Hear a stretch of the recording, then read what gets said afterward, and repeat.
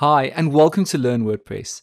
In today's session, we are going to create a custom footer using a pattern. A footer is of course the collection of elements found at the bottom of a web page. It is essential as it gives site visitors one more chance to take action and should aim to improve user experience. To customize your footer, make sure you have installed a block theme, such as 2022, and then make your way to the site editor, where you are able to customize your templates, and then scroll down to the footer of your home template. And when you select the footer, click on Replace. And here you will be able to access all the available patterns that come with your theme. And once you find the pattern that you're looking for, you can click on the pattern and it will insert into your template automatically. And now you can modify it as you please.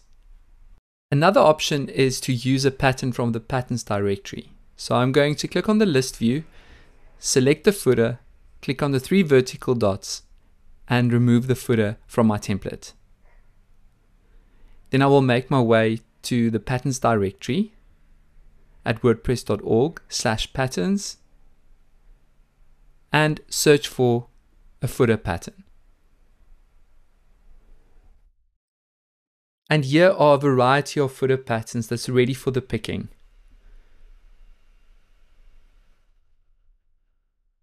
So once you find the pattern you're looking for, you can merely click on copy, make your way back to your website, click on the three vertical dots, insert after, and then paste it into your template. And now you can change this pattern as you please. But I would actually like to modify a different pattern. So I'm going to click on undo, make my way back to the patterns directory. I'm after the pattern called 3-column footer. So once you're ready, click on copy, make your way back to your template, and paste it below. Before we continue, I quickly wanted to show you what the footer pattern will look like once we've modified it. Let's start in the left column. So firstly, I will add my site logo block.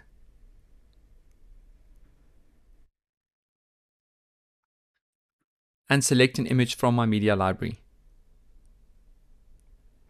And then open my sidebar settings and change the style to be rounded.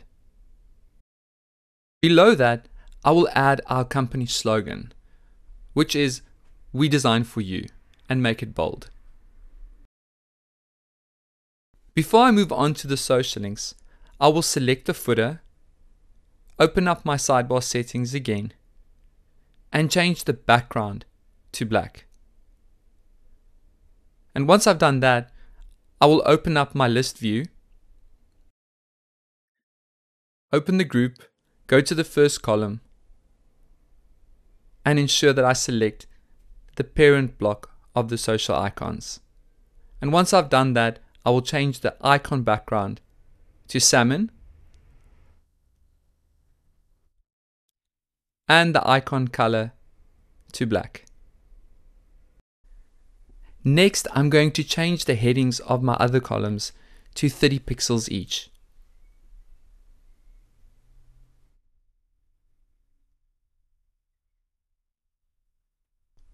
And then move on to my second column.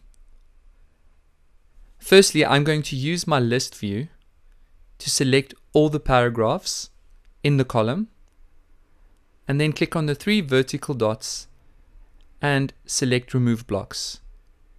And then below the heading, I will add a navigation block and select one of the navigation menus I've already created. And once I've inserted the navigation menu, I will use my sidebar settings and change the orientation to vertical. Then I'm going to change the heading of the column to quick links.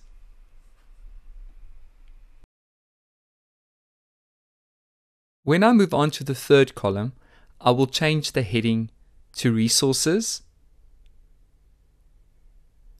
and then use my list view again to select the paragraphs in the column. Click on the 3 vertical dots and select Remove Blocks. Then I will add another navigation block. But this time, I will select Start Empty. And then firstly, add a privacy policy page.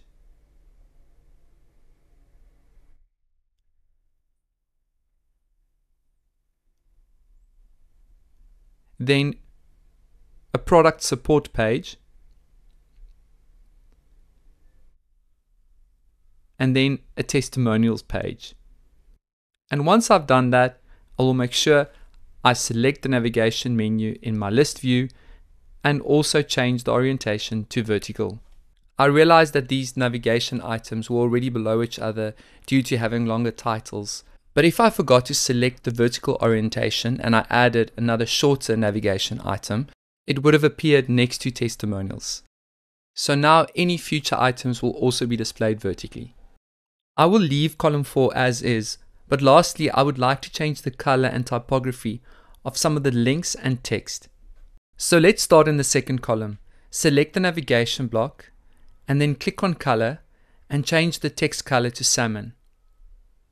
Then we can scroll down and click on the 3 vertical dots next to typography and select appearance, and then change the appearance to light.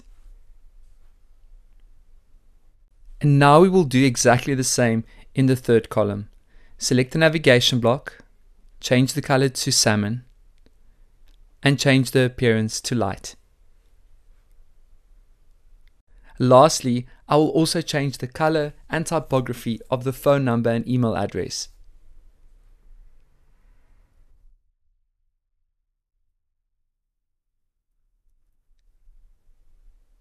Once we save and close the sidebar settings and list view, we can see the modified version of the pattern that we selected.